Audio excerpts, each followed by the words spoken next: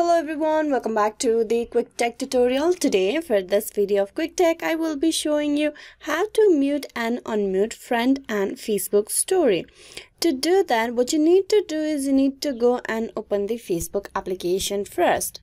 Now once you open the Facebook, what you need to do is you need to tap on the story section on the top feed. You need to tap on the story of the person to which you want to mute it. So I'm just gonna go and tap on this random profile. Just tap and hold it for a few seconds, which will give you this option. And there's two options in here: mute story, view profile. You tap on mute story. You can mute story for a certain time period, that is 24 hours and for 1 week. And the third option is you can mute it until you want to unmute this story by yourself. So if you tap on until I unmute it, you can unmute this story, or this story will be unmute only when you choose to unmute this. If you tap on 1 week, after 1 week this story will be seen in your news feed once more.